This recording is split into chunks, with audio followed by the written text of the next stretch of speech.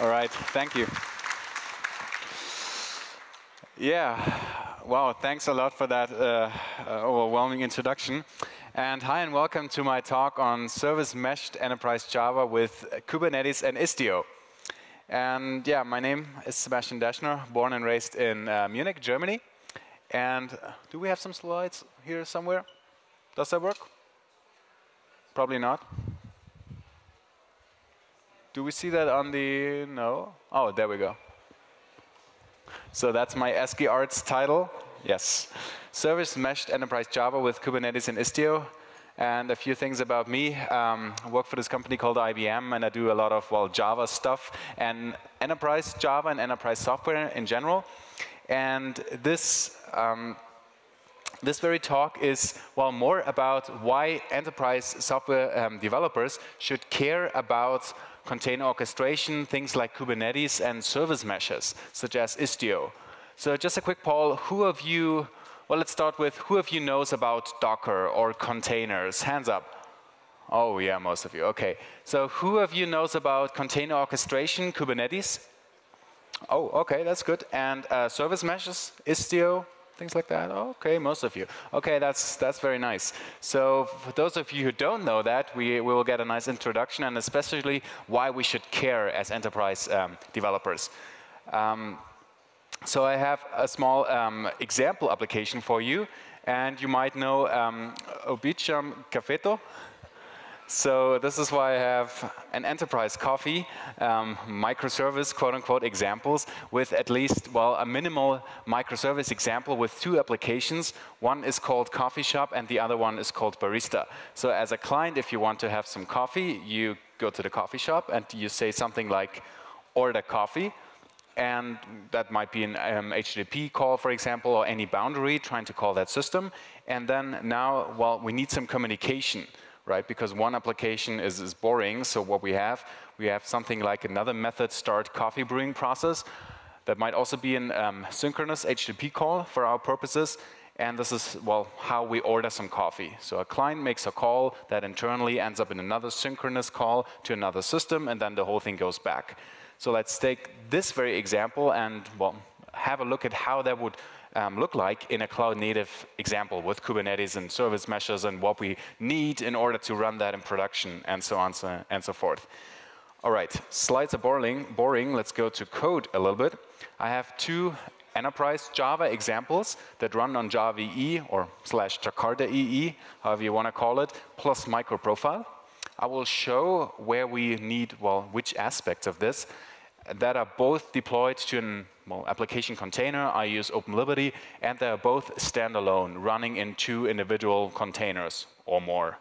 So this is a Maven project, uses Java Enterprise, was built to a WAR file, and just because I'm brave, I deploy this on Java 11. Who of you uses JDK 11 in production? Hands up. Oh, quite a few. Okay, who of you uses Java 10 or 9? Okay, who of you uses Java 8? Yeah, that's what I thought. All right, anyway, let's hope that works out. You know, it's all live coding and everything can go wrong. I quickly want to step a little bit through the code, what our application, specifically the coffee shop, is doing. It's not that much about the Java code, but then we see, you know, what's going on internally. So let's start with the outer HTTP boundary, where we want to order some coffee. So I use REST services, specifically JAX-RS. So I have something like an orders resource with, you know, at path orders. So we will end up at something with HTTP/orders, right? That means we can, for example, use HTTP GET to read some orders, HTTP POST to post some new coffee orders, right? And how that looks is that we end up in, for example, this method where we want to order some coffee. That means we are posting this Java object, for example, serialized using JSON to this method.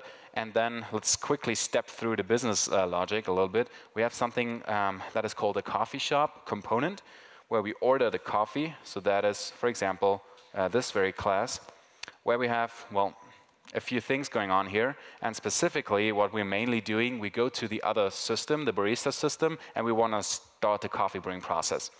So that means we have something like, you know, again, an HTTP call under the hood. So this barista class is something like a gateway, an HTTP client. And in our case, that uses JAX-RS on the client side as well. And then it will connect to it, and so on and so forth. So that's basically it.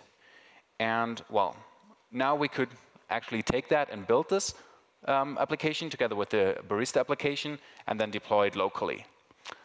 We can do that, but that's also, well, kind of boring. What we would do instead is actually we want to run that in a Docker container, right? Because later on we need a cloud-native environment.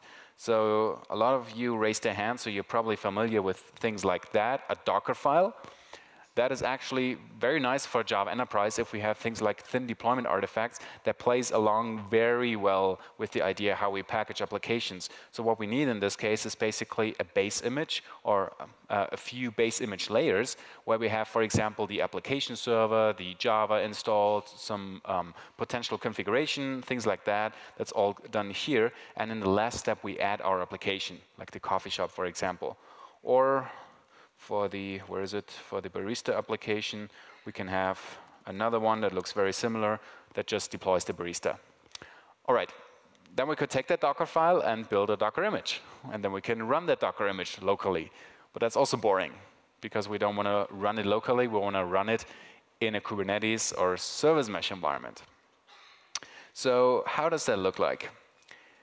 If you're familiar with Kubernetes, then you might know about, well, how that could roughly look. In a container orchestration environment, what we have this notation of services, specifically Kubernetes services, which are basically abstractions over, well, logical abstractions over applications. So if we have our coffee shop and our Barista, then, well, both of them are services. And these services might be backed by one or more running instances that in Kubernetes are called pods, right, which are, in fact, one or more running containers. So that means we have a coffee shop service and then at least one coffee shop pod and a Barista service and one Barista pod and so on and so forth.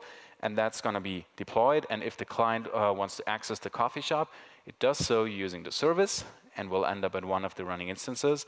And then if that main container, if our application accesses another system, it also does so while using the service and will end up at an instance.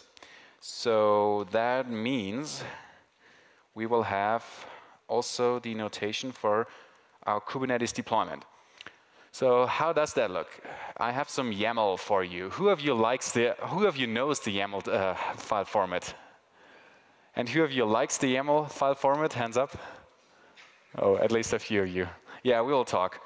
So what we have, we basically define how our Kubernetes resources look like. So I told you about, we have services and pods and things like that. The nice story, just like in Docker, we have declarative ways of defining what we want to have in our application, what our environment should look like. So we don't have to go and programmatically or manually do things in our cluster. We literally specify how the world should look like and then just throw these resources against our cluster and it will do so. So that means for a service, we just specify how that service should look like. For the coffee shop, that's, well, quite basic. It just has a name, mainly. And how our pods should look like. A pod is usually not created directly, but done so using a deployment. Deployment is, again, an abstraction over our pods because it can manage these pods.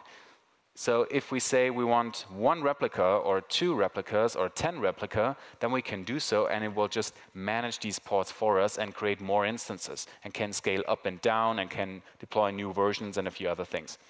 So that's basically how that works in a Kubernetes environment. All right, so then what we need is basically a Kubernetes cluster and then we can apply all these things. Let's do this. So here's the website if you want to check that out, kubernetes.io. And, well, it's meant to be production grade, and there are a lot of things to be said about that. And then we need some cluster. You can take either a Minikube or some local installation on your laptop, or you can use one of the managed versions out there. I use the IBM Cloud for managed Kubernetes. You can take whatever you like, whatever Kubernetes is supported for you. And then if you connect that, you will end up with some cluster connection that you can access via kube control.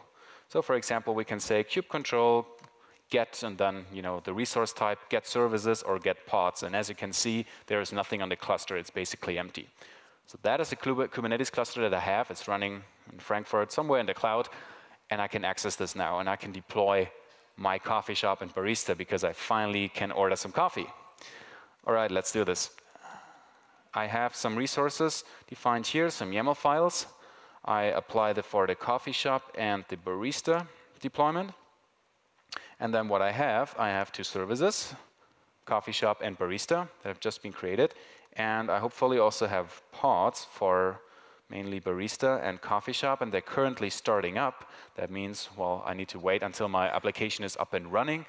We have some probes that we can define, so in order to make sure that Kubernetes knows when our application is ready, things like that. And then we can go and hopefully finally order some coffee. There's one question that you might have, and this is basically what we didn't talk about yet, is how does, well, this arrow find the other instance? How does it find the barista service, right? Because we might have multiple services, and what you typically do in enterprise applications that you have to, configure IP addresses, right? How do I find my barista backend? My barista backend in integration, in test might be different from production, right? So I need to configure this. Well, luckily I don't, because how that looks like, and you might have seen that before, this is the URL that I use in order to access my barista application. And in the host name, I literally write barista, plus the port 9080, which is the default port for Liberty, but whatever. Why can I do this? Well, this works because Kubernetes does a cluster internal DNS resolution for all the service names, which is very helpful for us. So that means it doesn't matter in which environment we're in. We might have, staging environment, test environment, production environment. We can always just specify, please give us any barista instance. And what Kubernetes will do, it will DNS resolve that for us, and we will end up at one of the running instances of the barista application in this case. So we can literally hard code this URL and just access it, and we don't have to change or reconfigure anything depending on the environment, which is a very nice feature, I believe. All right, now that is up and running, let's finally order some coffee. What we can do, use any HTTP client on the command line, for example, curl to access this application. And then I will use some black magic to get the IP address of my cluster. And I can write coffee shop, which is the default context route for my application, plus resources. You might have seen that as the default for JAX-RS. And then we have things like orders, for example. And then if I'm lucky, I get 200 OK and an empty JSON array because, well, it's stored in memory, so there's no order in the system yet. All right, cool. Now, again, let's order some coffee. So what I have to do, I basically have to post some object here, which, well, looks like follows. I have a coffee order, and it has a bunch of things, and mainly it has a coffee order type. So that means I have a drink type. Let's do this. Post some application JSON, and then we have some, oh no, it's over there. We have some JSON here, for example, the type, and then I have, for example, cappuccino or espresso. Let's do some espresso. All right? Yes? Good. Let's order that, and then if we're lucky, yes, it works, and it says 201 created. That new coffee order has been created in the system, and then hopefully it's in the system. Yeah, that looks good. All right. So that is now in the system. That means, well, it worked, right? And that means also the communication inside the mesh worked, apparently, because if we look in our code, apparently that was called in a synchronous way. We have one thread running through that code that I just showed you, and we end up at a client. And if we look at our diagram, it's the same happening here. We make a synchronous request. But now the point is that ready for production? No? Well, maybe not. We might need a few more things, and that's the point. We might care about a few more concerns when we're running applications in production. For example, observability. We have no clue what's going on here, other than that I just ordered a coffee, and thankfully it was in the system, but we don't know which was actually, being called, what is going on in our system. And a few other things, for example, resiliency, what happens if something goes wrong. And that is the reason why the whole thing, what I deployed to, is actually not only Kubernetes cluster, but I have a service mesh environment on this very cluster that I showed you. And specifically, I'm using Istio. So Istio is a service mesh technology, and a service mesh is, well, basically a mesh of interconnected microservice deployments where I can enhance the deployments, the implementations, with a few more concerns that I need in production without actually changing the application on the implementation level. That means I can add a few more concerns in an aspect-oriented way, if you want.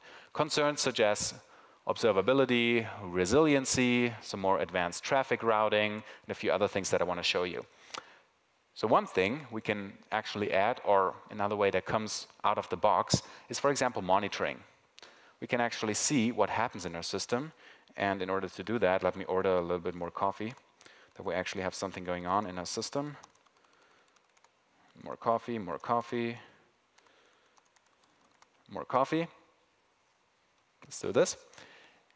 And what I have out of the box, I have this system using Grafana. I think did that break down? No, that works. And specifically, what is this? Grafana, what you just saw, I hope it, let's run this again. Sometimes the port forwarding doesn't quite work if you change, if you change the network. So Grafana is a monitoring technology, an open source solution that ships with Istio if you enable it. So I did not set that up, yet you can read barista or coffee shop. Again, I did not configure that. That comes out of the box and discovers all the services that we have in our service mesh. And now what we can see, some technical metrics. For the coffee shop service, we have, these and that request durations for the clients. We have so and so many request volumes, success rate, and the workload that comes from here and there. We also have the barista service. And we see, oh, there's some traffic going on in that system. And actually, we can even see where that traffic is coming from the coffee shop. So now we can see, oh, we actually have some traffic from the coffee shop calling the barista service, and we see what is going on inside the service mesh. Out of the box without, any effort on our side, without configuration effort. What else is there for observability is this cute little guy with the German name Jäger, means hunter. That is a distributed tracing technology. And that can trace actually individual requests, where we can find some individual requests. Okay, let me restart this again. Jäger. I think that was due to the individual requests that fly through the system, and then we can actually see, okay, through which individual instances did a particular request go through. So let's take this, for example, and then we can see, oh, this is actually a synchronous request, right? That goes into, well, ingress gateway, that is basically the entrance into a cluster, and goes into the coffee shop, and then ends up at, well, the barista system. And here we can even have a look at the individual request and see, okay, that's a HTTP put request for, well, this URL, oops, looks familiar. That is the barista backend URL. And we can see what is going on. So that is especially helpful to debug some situations where, well, we want to see which communication we have in our system. Another helpful thing is this one, oh, login, Kiali, which is a service graph technology. So, well, admittedly, this is kind of boring. You see this arrow from one to the other to the other. We see which, well, communication is going on in the multiple services that we have and the instances of these. So, or we can even have some fancy traffic animation. That's the best part. So we can see which communication we currently have. And this also only shows the active communication, what is currently going on. And well, that's kind of boring, but imagine if you have a more sophisticated example with more services and more communication going on, then you can have a quite good overview what is actually happening, which services and which systems communicate with which others. So that's a very helpful technology as well. Kiali actually knows about Istio, so it's aware of the configuration that we'll show you in a second, so we can see a little bit more of that. Okay, so these are a few examples on the observability side that Istio provides us out of the box. Now, you might ask yourself, how does all of that black magic work, right? Without changing anything. I mean, my application still runs plain Java Enterprise. I mean, I showed you the POM XML. There's nothing hidden here, right? It's Java EE, well, plus some microprofile additions, but that's basically it. That's what I'm running here. But how do all these additions come from? So what we have in a service mesh, and again, I showed you this was actually a service mesh environment, is that we have for each and every pod, for each and every instance that is running, is not only one container, but two containers with a so-called proxy sidecar container deployed alongside of the main application that we have. So for the coffee shop service, we have one pod here, and the pod has, well, the main container and the proxy container. And now, if we have some communication going on, what actually happens if we call the coffee shop, the request will end up at the proxy. And then the proxy will or might forward the request to the main container. And then the same is true if the main container communicates to some other application part of the mesh. Then it will also go through the proxy, end up at the other proxy, and that will then call our application and the same thing back. And now you can imagine, well, if all of these proxies are part of the communication, then they, well, basically see everything that's going on communication-wise in our mesh, and also they have the full control over what's going on, since they literally sit in the middle. So then what we can do, we have a thing called control plane with a few components where we can actually control these under the hoods, it's Envoy proxies that sit there, and then the control plane, well, distributes all their configuration and make sure that they, behave how they should, and will scrape all the necessary information out of that. So this is how you get to the monitoring data and to all of the other information. The Envoy proxies will literally emit that information. Make sense? Well, maybe. One more thing that's actually lacking, distributed tracing again. How do we know, even with all of that observability going on, that these two requests are correlated? Just because they happen to happen at the same time? Well, the answer for that is we need some correlation IDs, right? If you're into distributed tracing, that's, well, quite kind of old stuff. We need some, for example, HTTP headers with correlation IDs that are being passed from one request to the other request, so that later on we can see, okay, actually one request originated from the other request in a synchronous way, right? Because now you would have to know that our application actually has a synchronous request thread that goes through the system and ends up at the client that then calls the other system, that the whole thing is synchronous. How does that work? Well, you can actually have a look at the documentation in Istio. What we would need to do is go to our resource, to our boundary, to the starting point, look at the HTTP request and say, oh, the HTTP request has a few headers, right? With Open Tracing or Open Zipkin, you might have had a look at it. It's like X-B3, span ID, trace ID. These are the names of these headers in Zipkin or Jaeger. And then we would take these headers, store them, either in something like a thread local or some other black magic, or actually take them here, pass them as parameters at this method, pass them here, pass them here, you see where this is going, then take the header information and then add them again, right? Otherwise you would not have this information. All right, well, this is kind of cumbersome, and luckily we don't have to do that. What we can do instead, and this is very helpful, we can use a microprofile extension or a microprofile project called Open Tracing. So what microprofile Open Tracing does, if we activate it, we don't even have to use the API in the Maven POM XML. It just has to be, active on the server side.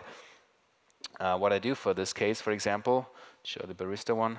I show, my Open Liberty configuration. So I like Open Liberty because it supports both Java Enterprise and microprofile, and you can actually write up and use applications that mix and match both standards, or both, platforms if you want, both ecosystems. And then you can use things like, CDI, JAX-RS, whatever, and microprofile Open Tracing, plus, well, that's Open Liberty specific, an implementation that then makes sure, and this is the nice part, without doing anything on the code side, that then makes sure if we have a JAX-RS resource, and if we have a Zipkin-enabled HTTP request, one with these headers, then it will take that and store it in the current context and go through the synchronous request thread. And if it then ends up at a client, and a JAX-RS client, it will automatically take these headers and pass it to the client request for the next system. And this is why this actually works, that we have, well, this connection here, that we know that one request originated from the other. So that's a very helpful extension at this point, so we don't have to change anything on our code side.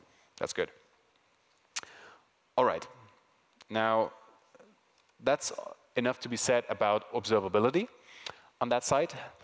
What else might we need in production that actually service meshes enable for us? We might need, well, some more resiliency. So what happens if actually the barista system becomes unavailable, if that is down, right? Or, luckily, in our barista, we define some timeout.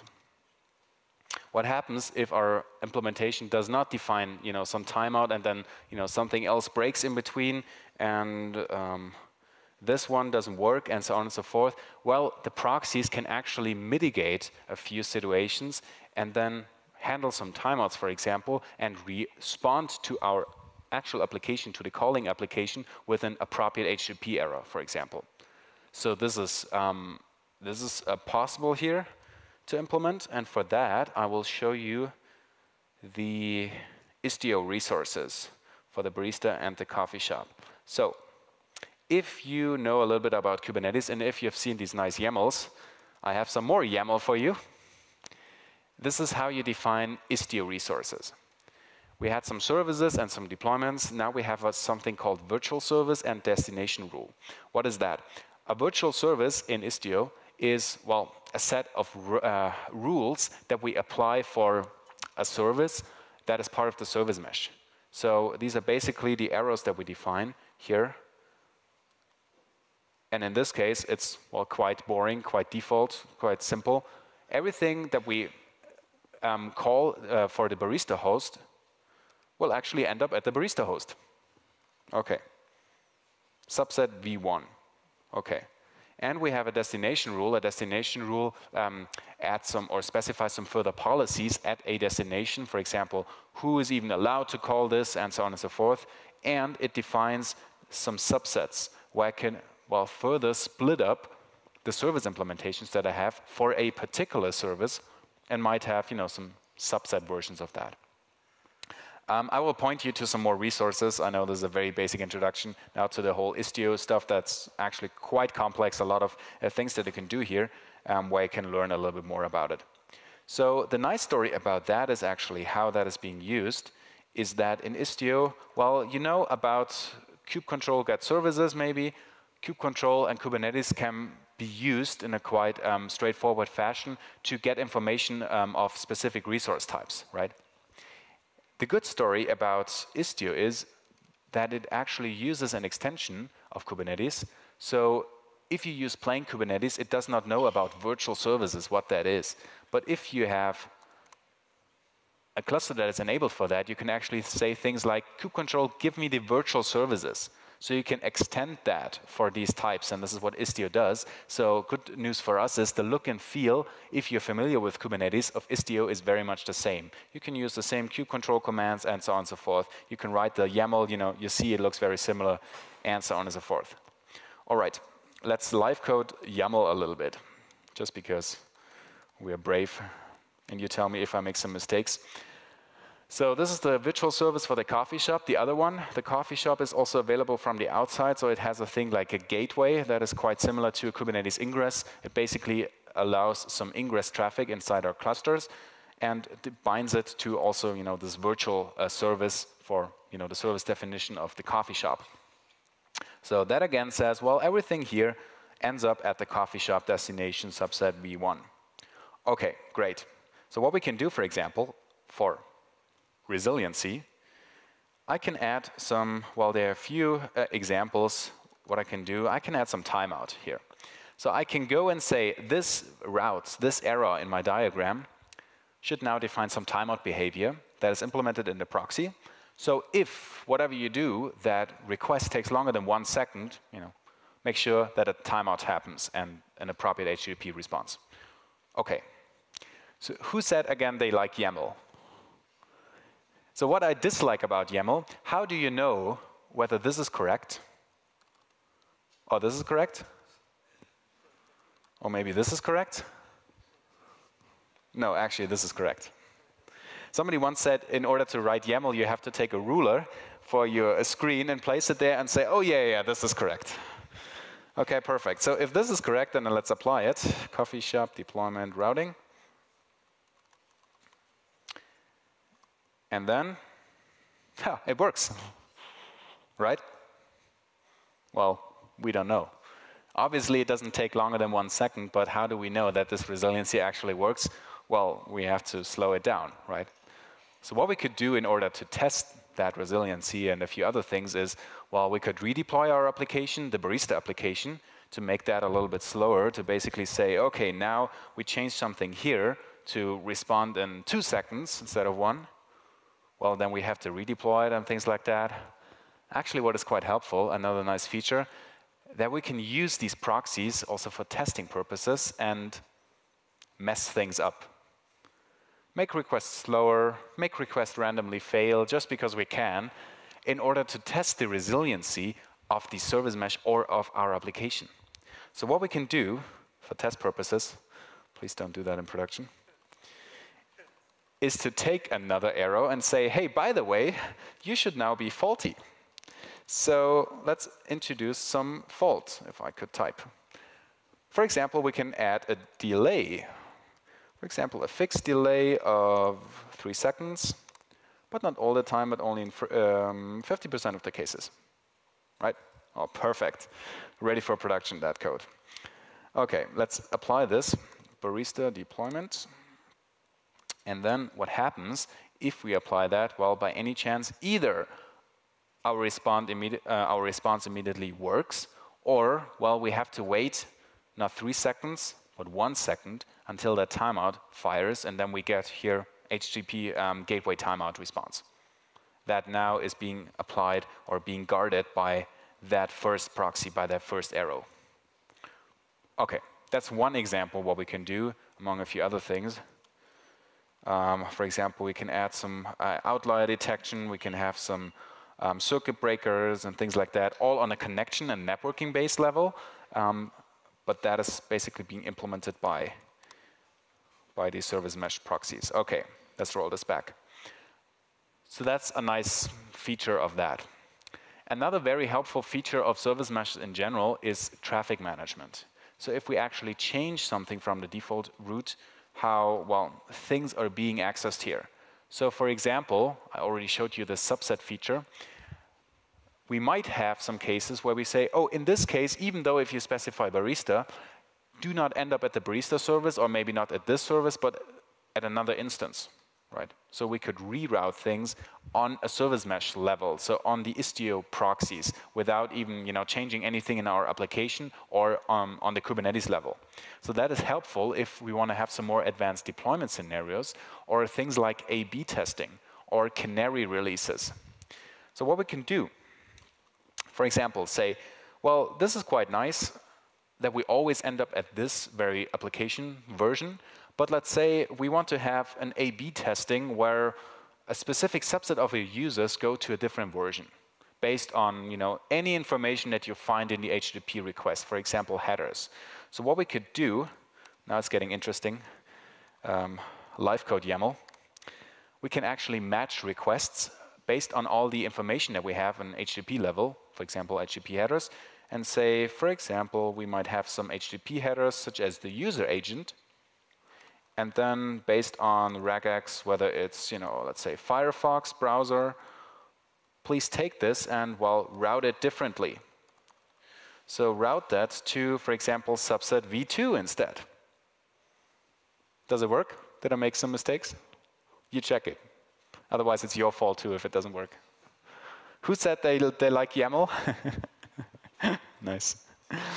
So what we have to do is define another subset, v2, right? So then we have two different versions of our subset. Okay, how does this work? Where does the second version come from? Well, as you can see, we define a version with a name, and we have some label. Label version so-and-so. Where does the label come from? Well, actually from the deployment. We have some label app coffee shop and another one version v1. And of course, I have another deployment that you might have seen, version v2. That has a different image and reacts a little bit differently. So that works. We have different instances running here, actually. You can see them. We have coffee shop and coffee shop v2. And they have different labels. So this is why this works. OK. And then, if we apply this, control apply coffee shop deployment, then, well, first of all, we don't see any change. But what we can do, we can, for example, curl this one and ask for, well, the espresso here. So this is, again, just what we had before. This is always the same response with all the coffee orders that we ordered. But now, if I do this request with a header, such as user agent Firefox, then, well, we end up with a different response. That's actually empty because that system has not been used yet, right? OK, let's change this as well. Let's create some coffee again with some espresso, right? And another one. And now, if we ask this, well, now this is the response of the second system. That only is valid for Firefox users. And you can see this also responds a little bit differently with an hypermedia response instead of just the ID, stuff like that. If we do the same thing without the user agent or without with a different agent, then we end up at the other response. So that's about it. Now we can control this based on any information, in this case, the HTTP header. That's about A/B testing and how you can implement that.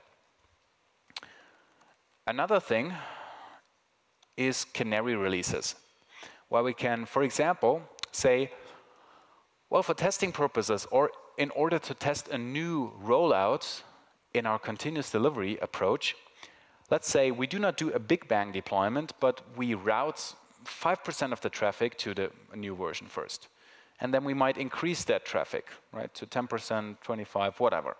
So that is also possible that we literally randomly take a different destination, v2, and then we have a weight assigned to that, either 50-50 or let's say 70-30. And we have multiple destinations in this route, and then by chance, randomly, we route to one or the other. So in this case, that's a different approach here. Then we can say, OK, now actually we can get rid of the header again. We end up at either this or that response. Of course, that's a good way of random. It never works, right, when in demos. So depending on that, we end up at either one or the other. All right, that's to be said about these ways of routing things. Again, this was now very manual and live coding YAML, so a lot of things that can go wrong. In a project, you would typically not do this, especially manually, right? What we would do instead is to build some automation around it. So for example, with these advanced deployment approaches, where we say, as part of our continuous delivery approach, we want to have, we want to use the traffic management features of our service mesh to reroute the traffic accordingly and to then, increase the traffic volume. We want to automate this. We want to have an approach where that is being done. OK. There is some technology out there to do that. Let's delete this, what I had so far, so I can show you a different approach. But I have some basic example of a canary approach that does a similar thing, but in a more advanced and sophisticated way. Coffee shop deployment canary. Again, you will find all these resources later on that I provide to you. What we have here, let's deploy version 1 first. So what I have is I have some template that basically, creates these resources based on, some criteria. So take this subset version and take so and so many % of the traffic and then reroute it accordingly. So what I did, I have now a pod. Watch this. Yeah, that is now being deployed. Okay, so that doesn't coffee shop deployment canary. Nope. And what I can do is I can curl the health check actually. So what the health check does, I include some application version. I can show it to you here. That is my health check resource that comes with microprofile health check, and I can add some data. For example, the application version, that is now version v1. So what I can show you with that is, well, now I have version v1. I just issue a lot of requests, and it's always version v1 until I actually, well, say I want to deploy a new canary release of, well, a different version. So old subset is v1, and then the new subset is v2 with application version v2. And what this script is doing, well, it does this automated approach of saying, okay, I want a canary release and not a Big Bang deployment. So what I do, I deploy a Kubernetes deployment, v2, first, and just wait until that is up and running, which happens right now. So that is being deployed, and we just wait until that is ready. And then what will happen is that we take these Istio resources, what I just showed you, the same thing, and say, okay, now we have subset v1 and v2. Now fire up 5% of the traffic and 95, then 10%, and so on and so forth. This is what happens right now. So it applies that, and as you can see on the left side with the response we get, well, we get mostly ones, but then more and more we will get version 2 when we ask for the specific version here, and that will gradually increase until, well, all of it is being rolled out. And at the same time, also in an automated approach, what you should have is, of course, the monitoring in place. So there is, what we have, coffee shop, for example.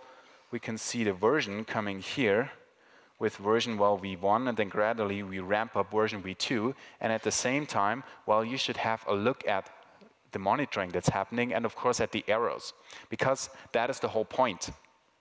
If you do this approach, why do we do it? Well, we roll out something to production in order to mitigate, to minimize the impact for our users. Because if the new version doesn't work and immediately crashes and burns, what happens is that now you only impact 5% of the user, right? And if then the monitoring detects that this version is completely faulty, you can also automatically roll back and make sure that whole impact is not that big. And as we can see here, yeah, now it's fully rolled out, and we only have version 2 up and running. So that is one example of such an automated approach, how that might look like. Of course, included with monitoring and some rollback strategies. And by doing so, you get more and more safer how you roll out your application, and specifically in a continuous delivery approach. All right. That's about to be said for traffic management. There are many, many other things that we can implement using such a service mesh technology. So basically what we have, again, to go back to the whole communication part, is that we can enhance all of the communication that happens inside this cluster, inside our service mesh, on a, well, HTTP or on a communication level. So most of that, what I'm showing you, is supported for HTTP communication. In general, it's available for, on principle, per principle, it's available for all communication protocols that are not encrypted, right? So that the proxies actually have a chance to, well, see what's going on here, and of course, to also control and, do things differently, because for the HTTP requests, well, it knows about the HTTP protocol, and this is why we can actually have a look at all the information here. And then, well, depends what other technologies you're using. So again, for Grafana here, for example, you see if it's anything else, then, well, it supports TCP, but then you don't see that many information, right? So with databases or with some other protocols. That's a question what you want to use in this case. What is quite helpful that for typical HTTP communication, it supports a lot of things out of the box, specifically with regards to observability and resiliency and traffic management, for example. The other things that are out there, security and control, so you can have mutual TLS. with encrypted communication between the services with the same example that I showed you. So I'm only using HTTP, right, without the S, plain unencrypted. But even so, what you can do, you can encrypt the traffic between these proxies, and with the outgoing as well as the incoming encryption, you can also encrypt all of the traffic that enters or leaves the cluster. So that's also possible. Why would we do that? Well, it makes things actually simpler on the application level side, so that the implementations don't have to care about the encryption that is being done by the proxies.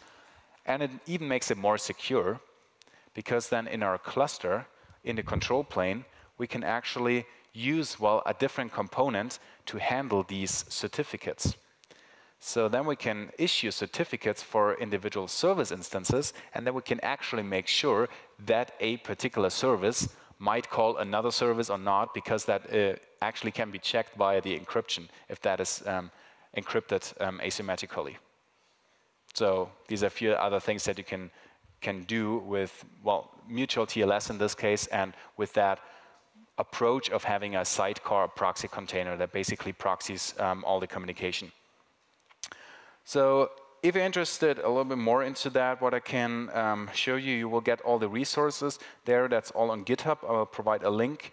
I also recorded some video that I can just watch on this networking API, because honestly, I had quite some, well, difficulties to wrap my head around the whole virtual services and destination rules, gateways, service entries, and a lot of other resources that you have, because, well, most of us are Java developers, right? And this whole cloud-native stuff might not necessarily come natural to us. So I think some more guidance might be helpful here. But I think this is a very interesting topic for the future of enterprise projects, because, well, at some point, if you think about whole DevOps movement and the idea that somebody who writes an application also is responsible how to run that application later on, then we just need to care about, how to run this in production, how to do things like traffic management, rollout strategies, observability, things like that. And such technology only enables us to do so without doing all these things manually, right? Same thing like with containers or container orchestration. All these technologies are not necessarily new, right? Like DNS resolution out there for, forever. But now we have a more sophisticated approach how to do that in an automated way, in a descriptive way, with declarative infrastructure as code formats, right? Docker files, YAML files, things like that. And then we can just make sure that our technology applies these things for us, and we're a little bit more efficient in our daily work and can do this, well, in a more pragmatic way. So as some key takeaways for container orchestration, first of all, Kubernetes. Only Kubernetes part that orchestrates our Docker containers in our cluster. What do they provide us? Well, service discovery, for example, what we've seen with this DNS resolution here inside the service cluster or the whole Kubernetes cluster, which is quite powerful. Of course, the whole distribution and load balancing part of if we have multiple instances of coffee shop, barista, and so on and so forth. Of course, the whole networking part and configuration. So if you ever deploy Docker containers manually and set up the whole, Docker network, IP addresses of multiple hosts, and so on and so forth, with IP tables and forwarding and blah, blah, you know that this is actually quite some work, which is done with the container orchestration for us. And deployment, scalability, we can scale up and down, again, in a declarative approach that is quite helpful. For service meshes, a few, key takeaways or why we might be interested in these. Service meshes transparently add some concerns that we might need when we run our application in production. Cross-cutting concerns such as, resiliency, traffic management, observability, authentication, authorization, what I showed you. And think of them as, somebody said, which I think is a quite good analogy, AOP, aspect-oriented programming, but for applications, right? Because we do actually a very similar thing if we write Java, such as Java Enterprise or Spring or any declarative API. We write something, our business logic in Java, right? We define a class, And then we just add some annotations, right? And just by doing so, well, we make some HTTP endpoint or some database transaction handling. And we make sure that the implementation does a few more aspects, a few more things, by just declaratively specifying them. And now that's the same way for that service mesh technology. And I think it integrates very well with the approach of Java Enterprise, because it was always the case that in our application, we care about business logic, right? We write our business logic in Java, and the whole implementation, things like HTTP handling, transactions, databases, and whatnot, we don't care about that in our Java code. That is being implemented in a different lower level. That typically is the application server or application container or whatever you have. And now this approach, well, takes this approach a little bit further and say we also now have a few more concerns that are now, in this case, implemented by the environment. And actually, this enables us to care more about what we should care about as developers, that is implementing business logic in Java. I hope that was helpful. Thank you very much for your attention.